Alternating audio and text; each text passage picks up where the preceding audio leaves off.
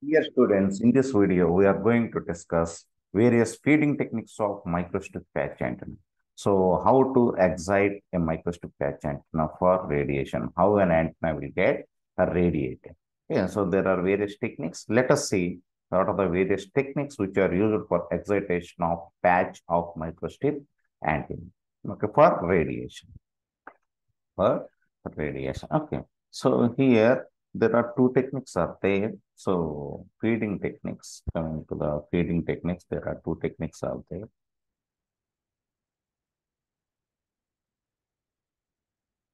Feeding techniques, there are two techniques out there. One is contact type. The other one is non-contact type. Non-contact type. Okay.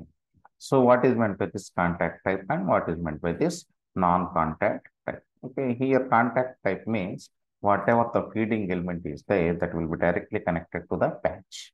Okay, so if you provide excitation, so here patch is there.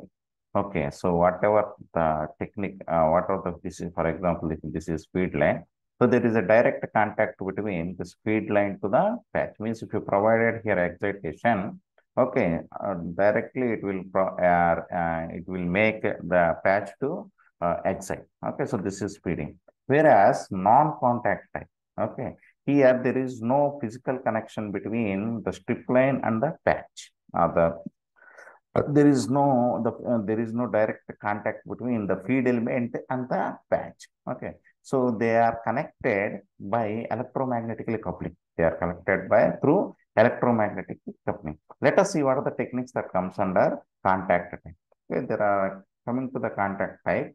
There are two types. One is line feed.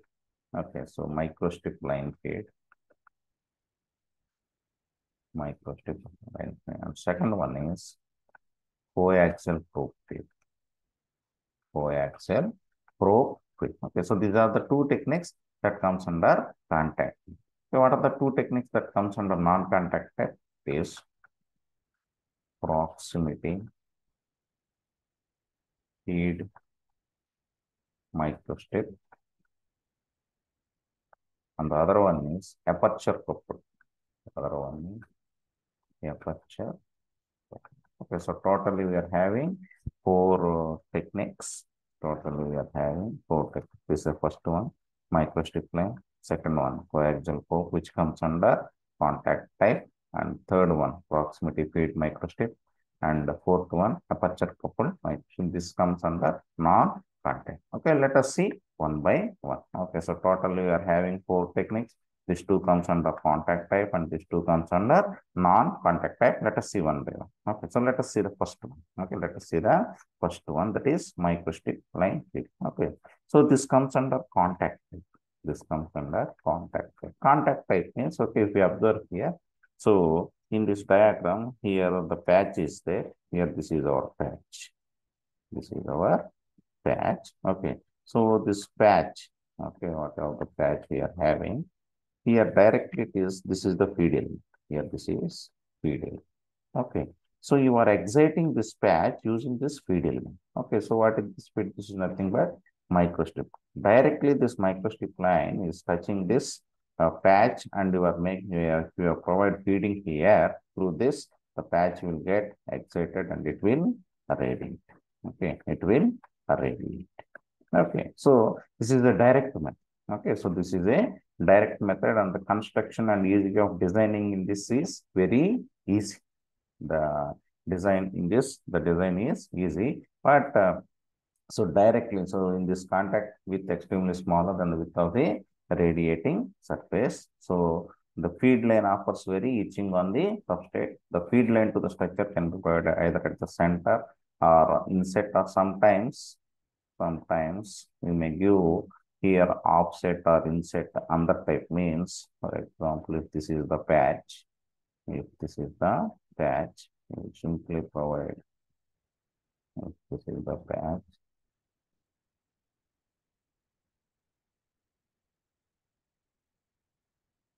so this also comes under inset feed. This is also inset feed.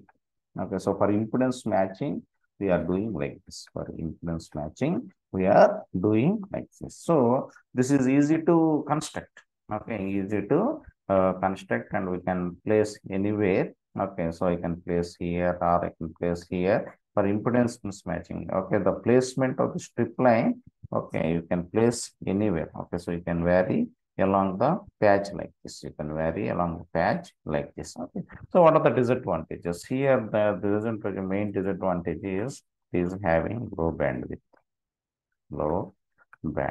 and the other one is cross polarization problem. That cross polarization problem will occur. So this is the first technique, that is microstrip line, which comes under contact type, where the strip is directly connected to the patch. Let us go to the second technique. Okay, so the second technique is coaxial probe feeding technique. Okay, so in this coaxial probe feeding technique, okay, so see here, so we have already seen the coaxial probe. What is meant by coaxial probe? It consists of outer conductor and inner conductor. So this is inner conductor and this is outer conductor. So this is nothing but the coaxial probe. This is outer cylinder and the bottom one is inner cylinder. Okay, as we know that the any microstrip patch and consists of bottom layer is ground and this one is substrate and the top one is patch. Okay, so you want to provide excitation for the patch. How will you achieve this? Okay, so here I have taken a coaxial cable. This is the outer conductor. So this inner conductor, if you observe this inner conductor, so this inner connector that comes from ground means I want to drill a hole in the ground. Similarly, I want to drill in the substrate, and through this, the inner conductor tip comes and touches the patch. So if you provided here excitation, feeding, okay, the waves will travel like and makes the patch to radiate. Here also the feeding element, what is the feeding element here? Coaxial probe. It is also directly touching the, here in this case also it is also directly touching the patch. So this also comes under contact. This technique also comes under contact thing. Okay, so because the coaxial inner conductor of the coaxial cable is directly touching the patch. So this is so here here we can, so for example, this is the patch. Okay, so generally from here the inner conductor, generally where we can drill the hole from bottom. So generally the preferred one is on the patch along the diagonal, either here or either here or either here or either here or either here. Along the generally we will drill the hole from the bottom of the patch on the diagonals in order to get better impedance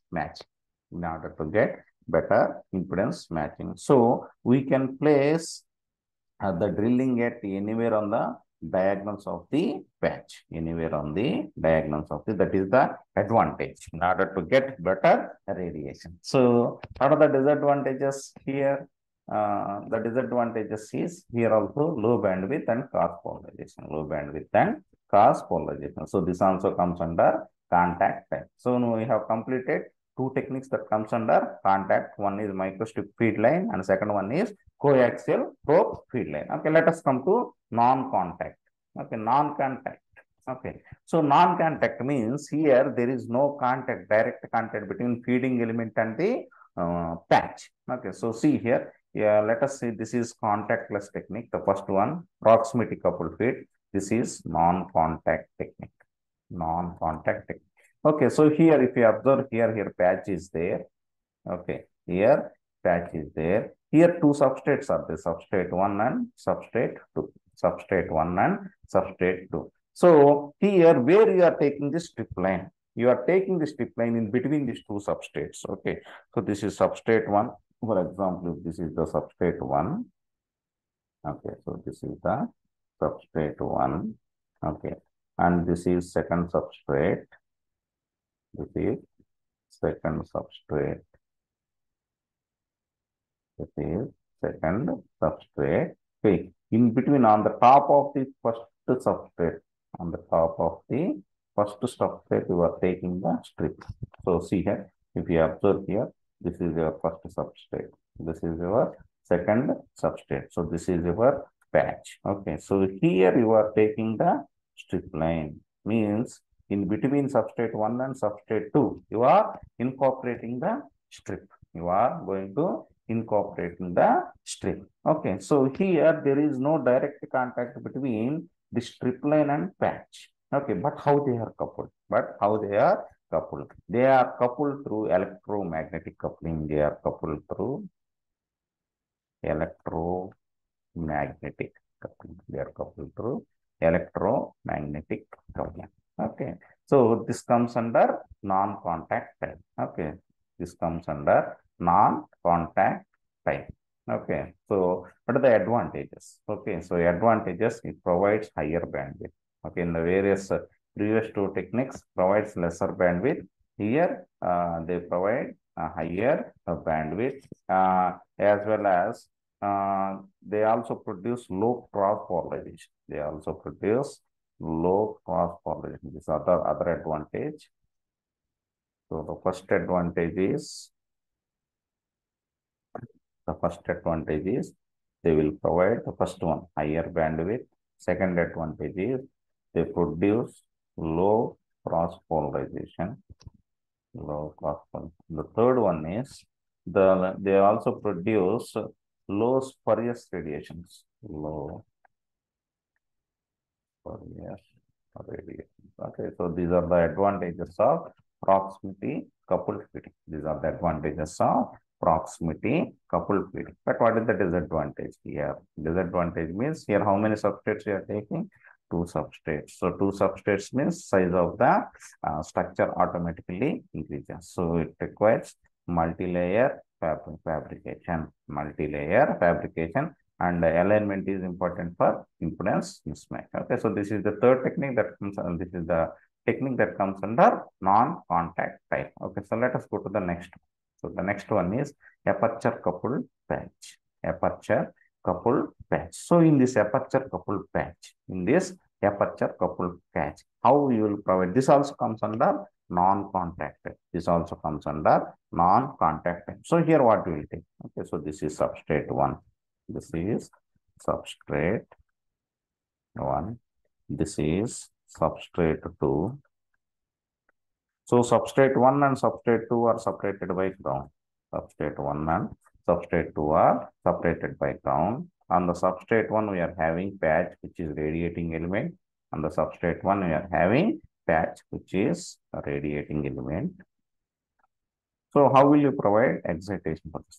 In the bottom of the second substrate, we have taken microstrip line. On the bottom of the second one, we have taken here. So this yellow color indicates the microstrip line. Yellow color indicates the microstrip line. Okay, so see here what I have done is I have made a hole for ground.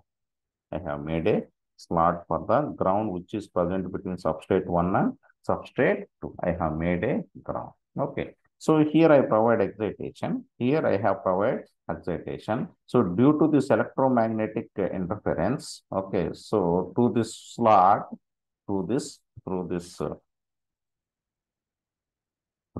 slot,